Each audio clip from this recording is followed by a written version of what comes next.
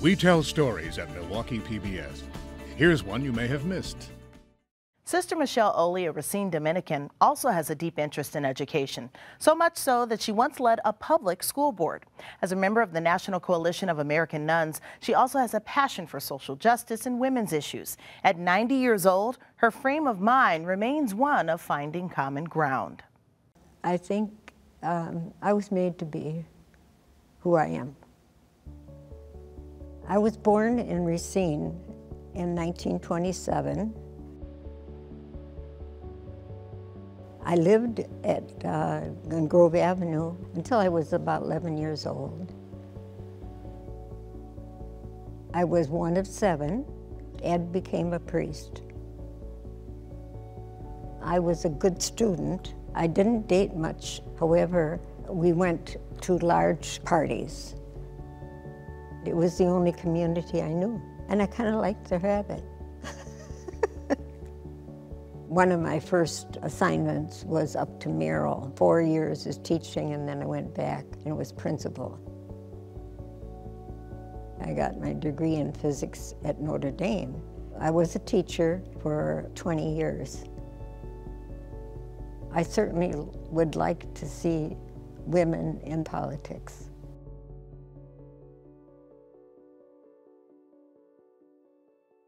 I'm interested in education wherever it's happening.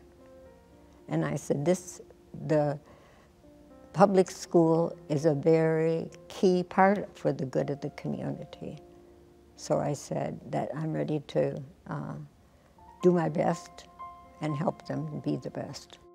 We had 3 strikes while I was there, 2 of which I was president. And I learned a lot by it. The first one was settled within 10 days, and the other one was a little longer, but the third one was 50 days. It was terrible for the community, and it was terrible for the board. When we actually implemented it, it was the most peaceful desegregation in the country. And they said it over and over. One of the rules we said at that time, we don't want the police around. And then we said, but if we need you, we will call you. We voted that we would do this, but we wouldn't do it for 2 years because we should get the people ready. And that's what we did. We had so many meetings in services and whatnot that was wonderful. We've got to learn to live in a society where we can deal with all color and languages.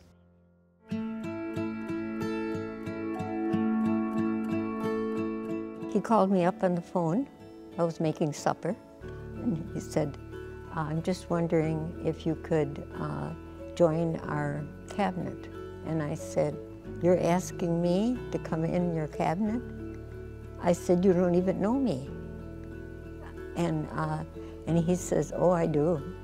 And he says, and you have a number of priests in the cabinet that know you, and they recommend you too. They called it Episcopal Delegate in charge of Christian formation. He would always be supportive.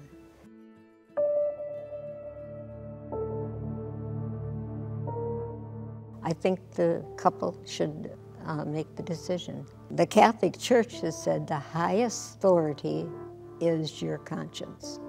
The 2 people have to make their own decision. I don't like abortions, but I think there are cases in which they have to do it.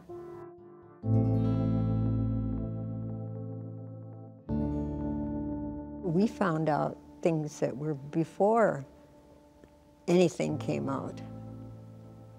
And you know, because a sister was in the parish and she knew something was happening, she spoke up, but she was fired by the pastor. I mean, they get rid of them.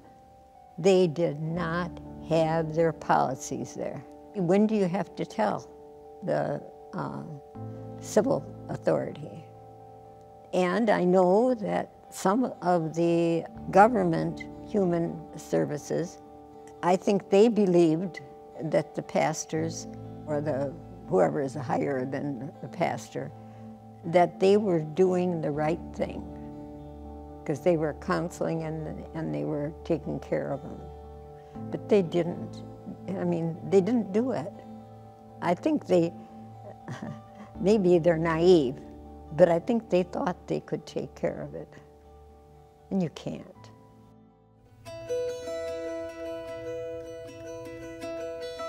I think it could happen, but I think they could not just say women, married people.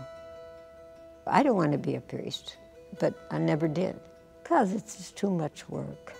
I mean, it's you know, you're put on a pedestal. Right now, we're dying out. There's some change has to happen. I think about 20 years ago, some of us were saying we should really have a community that has temporary vows. Parents want the children they have to have children. And right now, I think there's so many opportunities for women. My class, on our 25th anniversary of our vows, we went to Ohio to this interfaith conference. And Mother Therese was one of the featured speakers. And my friend and I were helping set up. And she walks in just as nonchalant, you know.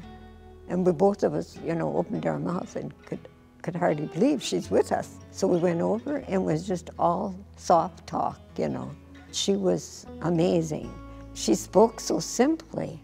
We listened to her, and I think she brought out her theology of saying to help the poor and all her things that she did. It was just wonderful.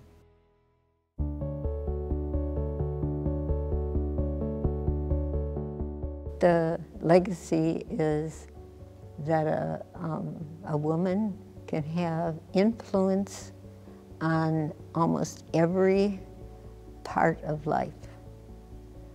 And whether it's teaching little children or negotiating with the union. One of my principles is that I will always talk to the people that do not agree with me. I would try to see if there's any common ground, no matter what faith it is. We certainly can find common ground in something. This is what I believe. Jesus says, come together. He said at the Last Supper, you know, let us be one. And I think he was talking to everybody. Watch 1036 on Milwaukee PBS and watch online at milwaukeepbs.org.